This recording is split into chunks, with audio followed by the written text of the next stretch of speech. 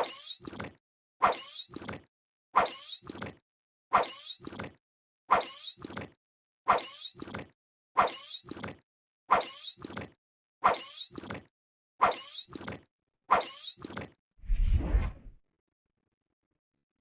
morning, everyone. I am so excited to be with you this morning. My name is Alexis Minocara Harrigan. I work at Code.org, and I am so thrilled to be here with my colleagues Maureen Sturgeon and Erin Bond for one of our many class chats that we're doing for our CS Journey series. I want to get us started with some tough hitting questions right from the beginning. But before I do, anybody who has questions or is tuning in from either their classroom or their office or their home, please go ahead and feel free to put questions in the chat. We'll try to get to as many of them as possible throughout today's discussion. But I want to start with an icebreaker. And this morning I was chatting with some members of my team, and we found out there's this company that exists that actually will carve people's faces and heads into blocks of cheese. So my question for you is, if you could have in your kitchen, on your counter, someone's head, anybody's head, anybody's face carved into a block of cheese, knowing that you would eventually have to eat part of it, whose head would you want sitting on your kitchen counter as a block of cheese? I'll start with Maureen. All right, that's a hilarious question. Off the top of my head, I'd probably say my roommate, Brian, because I think it would be quite the shock for him to come into the kitchen and discover that he is a block of cheese. So that's probably who I'd pick. That's great. Erin, how about you? This is so silly. I think I would go with my grandfather because he has a very strange sense of humor. He's from Wisconsin, so it would be fitting. And I would just like having him in my kitchen all the time. That's great. Thank you both for humoring me with that fun and silly question this morning. So let's dive into the first question. I would love for you to each yourselves share what your role is currently and how you got to the place you're at. And we'll go ahead and start with Maureen. Cool. So hi, I'm Maureen. I am a software engineer at Code.org, and let me tell you a little bit about my journey to become a software engineer. Okay, so let's go all the way back. In middle and high school, I really did not know what I wanted to do. I thought, maybe I'll be an engineer, maybe I'll do something in like the sciences. I probably want to go to college, but I really didn't know what I wanted to do. So I got into college and I started taking some classes, a variety of classes. I took some chemistry classes, some general requirements that I needed to take for my university. I worked in the engineering department the first year, and I took some math classes. And what I discovered was quarter after quarter, I kept wanting to take more math classes because my professor was just super awesome. They were really fun. It was a lot more fun than like high school math or other math classes I'd taken in the past. It was super engaging and challenging in a way I hadn't experienced before. And so about a year and a half, 2 years in, I was like, you know what? I'm going to study math. Like, this is fun. I want to keep taking math classes. This is what I'm going to study. Followed by a moment of panic of like, well, what do you do with a math degree? Like, who studies math? That seems a little bit crazy. And so I got a little stressed out about, what kind of job am I going to have if I study math? So I ended up chatting with a professor and said, it was a math professor. And I said, hey, I want to study math, but like, I don't know what I would do with a math degree. And he was super nice and was like, okay, well, let me connect you with some of my old students who have graduated with a math degree, and you can talk to them about what they're doing. So I connected with a few different people. A lot of them had like data analysis type jobs, and I got a little bit more of an idea of what they do day to day. And then the other people that I talked to were like my friends and the other students in my major, and was like, hey, what are you guys going to do with this major? Like, what are your plans after school? And what I discovered is a lot of those people in my classes were also taking computer science classes. And at that time in college, I'd never taken a computer science class that wasn't offered at my high school. I really didn't know what computer science was, but I was like, you know what, if they can do it, I can do it. So I started taking computer science classes and I loved them, but this was kind of late into my college. I was probably about 21 when I took my first computer science class. And so I didn't have time to do an entire computer science major. So I ended up graduating with a degree in math and a minor in computer science. And I popped out into the real world and still didn't know what I wanted to do. So I had an internship out of college doing data analysis at a credit union. And I really didn't enjoy that internship. I didn't like the cubicle life. I didn't like getting dressed up in uncomfortable clothing every day. The time went by really slow. I thought it was boring. It wasn't very engaging. And I thought, you know, this isn't making me happy. I got to find something else. I really miss the computer science, like the programming that I was doing in school. I wonder if I can get a job programming, but I only have a minor. So I'll probably have to look for a junior or internship position. So I started studying really hard. This little guy in the with the blue face is me panicking, trying to study to get my foot in the door somewhere. And luckily, I had a friend from school who already had a job, and a company reached out to her and said, hey, we have a software engineering internship. And she's like, oh, I already have a job, but my friend is looking for a job.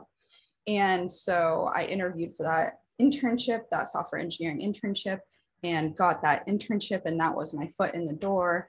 And I totally loved it. It was like really cool office space. I could wear whatever I wanted. It was very relaxed. It was really fun. It was engaging. The days went by really quickly. And that sort of led me to where I am today.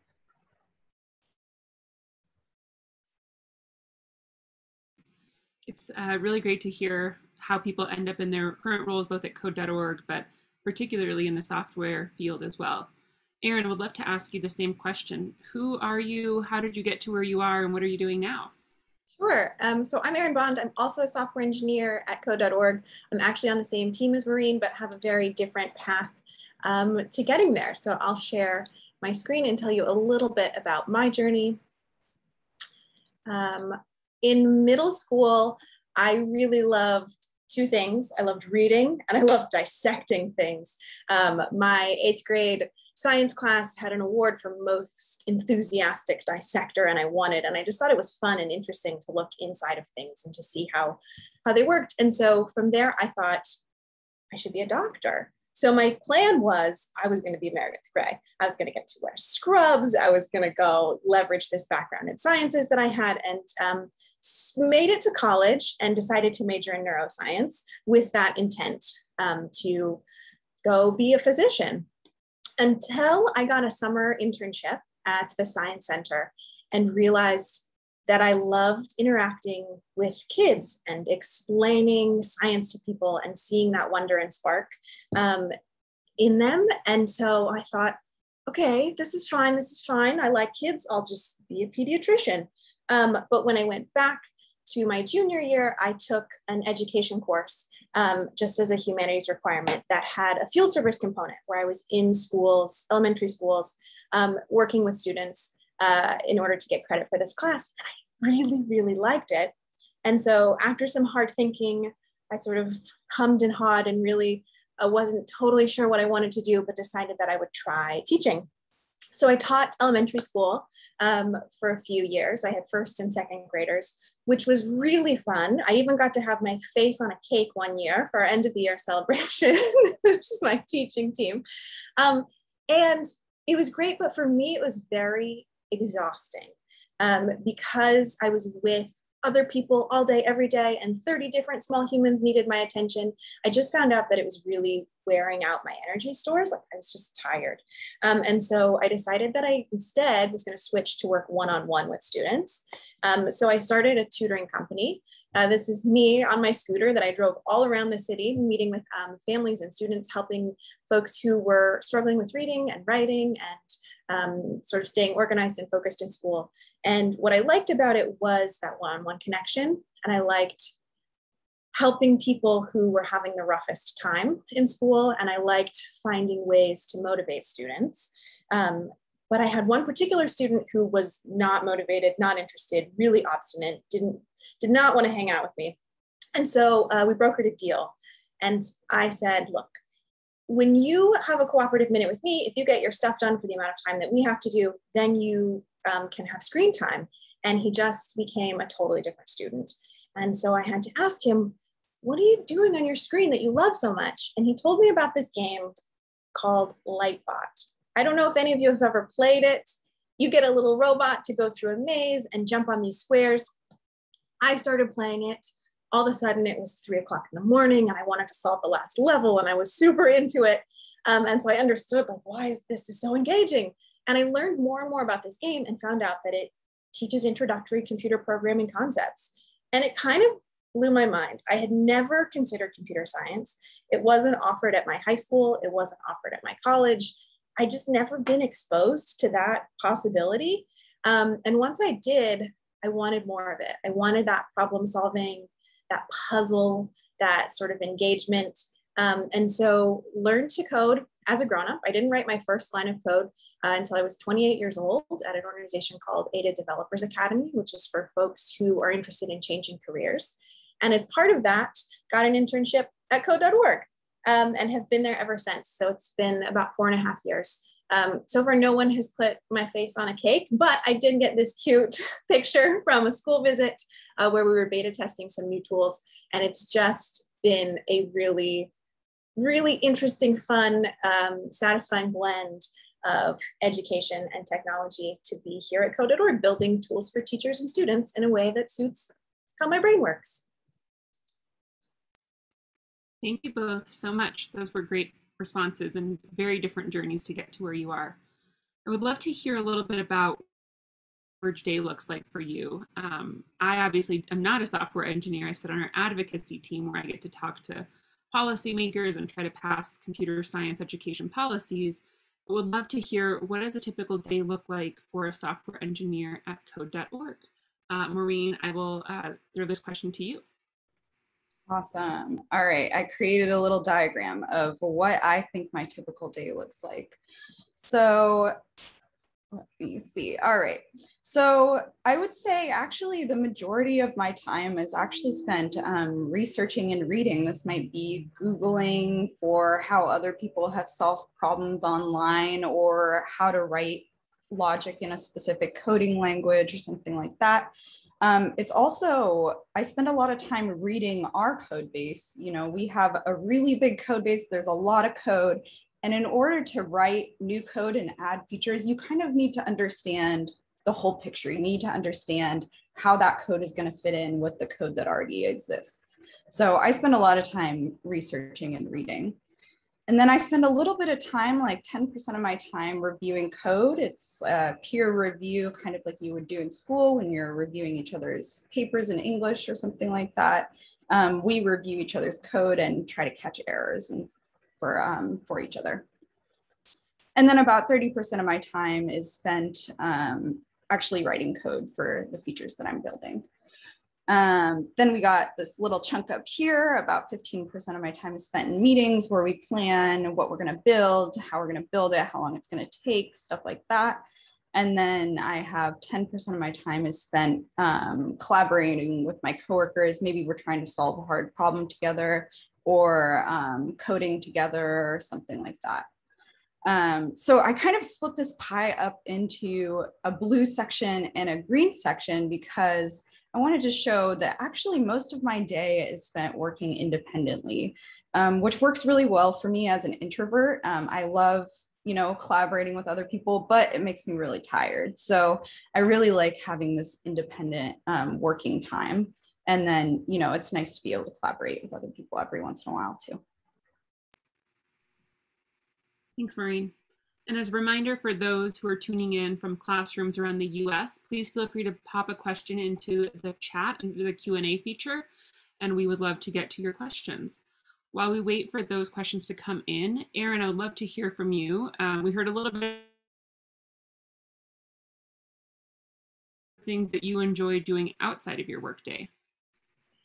Outside of work, I love being outside. I have a toddler, so we spend a lot of time going on little hikes and going to the farm and playing at playgrounds. I also love scuba diving. My husband's a marine biologist, and so we spend a lot of time going on adventures when we can and looking at tide pools. And in general, I also love writing. So that passion that I had early on of reading has now stayed with me, and it's something that I do outside of work as well. Anything interesting that you have written in the last year or two? I write mostly picture books. So I used to write stories when I was teaching to help sort of reinforce concepts or teach ideas, and then have since just do it for fun. That's great. Thank you. One of the questions that came in from Anne Gorman, are you happy with your career choices? And I'll pose this to both of you. Erin, since we're with you, let's just stick with you. Are you happy with your career choices? I am. I think one of the things that I've always been mindful about as I'm thinking about my career is how it fits in with the rest of my life. I knew that I wasn't going to be the kind of person who wanted to do my job all day, every day, and have it be the only thing that existed as part of my identity. And so every choice that I have made has been one where I get to help people in some way. I get to have a life that feels well-rounded, and I get to challenge myself to learn and grow. And so those are three criteria. And so if you make your choices based on your values, I think it's hard not to be happy with what you end up with. I completely agree. Maureen, knowing that your boss is probably watching, are you happy with your career choice? I am so happy with my career choice. It's funny, if you would have asked me what I was going to be, 10 years ago, I didn't even know what computer science was. So this is a really kind of unexpected path for me. But I think a lot about just how grateful I am to have found a career where I really do love what I do day to day. I'm super engaged. I'm just super grateful to have found the career that I've found. Thanks, Maureen. And I'd love to stick with you for the next question as well. What are some of the challenges you faced along the way, and how have you approached overcoming some of those challenges to get where you are today? Definitely. My journey sort of showed for a long time I didn't know what I wanted to do, and there was a lot of trial and error to get through that. I think also getting my foot in the door with computer science was hard. You have to have a lot of persistence to learn computer science, and then also to get a job in computer science. And I've had interviews that the interviews are hard, and I've had interviews I haven't passed, and you take a moment and you're like, is this the right career path for me? But you got to realize that when something doesn't work out, it's just redirecting you to something better and to keep going for it. Thanks, Maureen. One of the questions in one of the classrooms was asking, another student is curious if most of your time in front of a computer, and do you like spending most of your time in front of a computer? Erin, would love to hear from you. I actually have mixed feelings about this. I spend a lot of time, you can see the corner of a corkboard over there. I've got a whiteboard over here. So in addition to spending time at the computer, I'm also spending time mapping out how systems work or how I want things to fit together or what my plan for what I'm going to code is going to be. I also do a lot of my best thinking when I'm out and walking. So if I'm sort of mulling over a problem, I might do that while I'm taking a stroll around my neighborhood. So yes and no. I mean, my actual coding time is clearly spent sitting in front of a screen, but a lot of my thinking and planning and organizing and even some of my collaborating happens away from a screen. Thanks, Erin. Maureen, same question. Are you in front of a computer all day long, and do you enjoy that? Yeah, this is a great question because, I don't really enjoy the sitting in front of a screen part of my job, but I feel that during the day, I'm so engaged by problem solving that I don't, my mind is somewhere else. I'm imagining all the potential solutions. I'm super engaged. So the sitting in front of a screen is sort of not a big deal, I guess. And then of course there's things that you can do during the day. You can go out, take a walk, you can get a standing desk where you're standing up. There's a lot, and you know, after work, I'm not at the computer anymore. So there's lots of ways to balance it. Thank you. Erin, I'm curious, what is a project that you're working on right now or a project that you've worked on recently that you're really proud of or most proud of? Oh, I'm excited to tell you. I'll share my screen again. I recently worked on a project to teach AI and machine learning to students. And so, oh gosh, hang on. And so the way that it worked is for the first time, Code.org was teaching, we taught computer science with, we did AI for oceans. And so after that, we decided that we wanted to expand more. I'll just tell you about it. We wanted to expand more into AI and machine learning. And so we decided to build out a middle school unit. I don't know if any of you have done it, where you can train a machine learning model and then use it in an app lab project to get predictions back. And it was really exciting for me to work on because I didn't know anything about AI or machine learning before I started this project. And I also got to collaborate very closely with the curriculum team, which with my background in education was very, very fun for me. So it was a brand new space and I had a lot of collaboration and we got to be very creative. And so that was a really exciting project for me. You should go try it out. It's in the CSD curriculum. Yeah. Thanks, Erin. We at Code.org all got little, and I have two young children and they both love cuddling with the little AI robot, and a great way for them to interact sort of in real life, but then also so we have another question from someone else on the chat, Marquez Garrett. As a software engineer, how much time is spent in office with other people versus at home and remotely? Now this is tough given COVID times, but maybe pre-COVID and post-COVID, how much time is spent at home versus remote, and how are you interacting with folks in an office? Let's go with Maureen. Cool. Well, I actually started at Code.org less than a year ago. So I started remote. I've been remote the whole time, but at a previous job, I was full-time in the office. So I was in the office, you know, 5 days a week. And I thought that was a lot of fun because you get to, like, you know, swivel your chair around, hang out with your coworkers and problem solve at your desk. And usually the tech company offices are really fun. There's like snacks and games and stuff like that. But there's pros and cons. Like I like working at home. You get to sleep in a little later, which I like. And you have a little bit more freedom if you need to like do laundry during the day, or you want to, you know, go out and grab lunch or something like that. It gives you a little bit more freedom. That's great. Thanks, Maureen. I really do like at least once a day taking a call over the phone and just walking around my neighborhood. It's a nice way to get out and still be collaborative.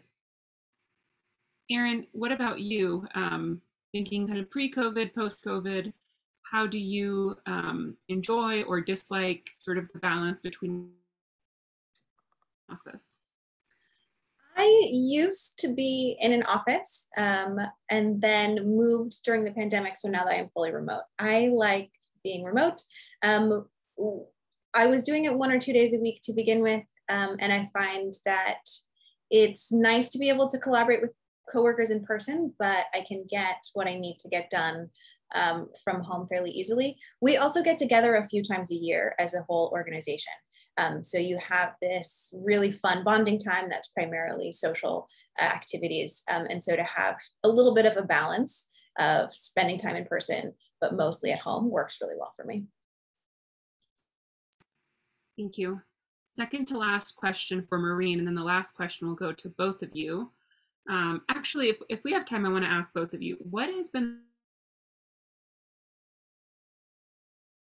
in your, and I'm going to say at Code.org. So Maureen, we'll start with you. Oh, sorry, you cut out for a moment. Can you repeat the question? Oh, what was the hardest code for you to write? Oh my gosh. This is going to be a hard one. You know, I'll just think to some code that I had to write recently. How about that? There's a lot of hard code that I've had to write, but recently I was trying to solve a problem where it was sort of a data problem. There was a bug caused because we were needing a little bit more data in one of our databases. So there was already a bunch of existing data, and then we needed to fill it in with a new column of some information to kind of complete the picture. So I had to write a script that would run and fill in this missing information. And I had to determine what is the right missing information for each of these rows in the database.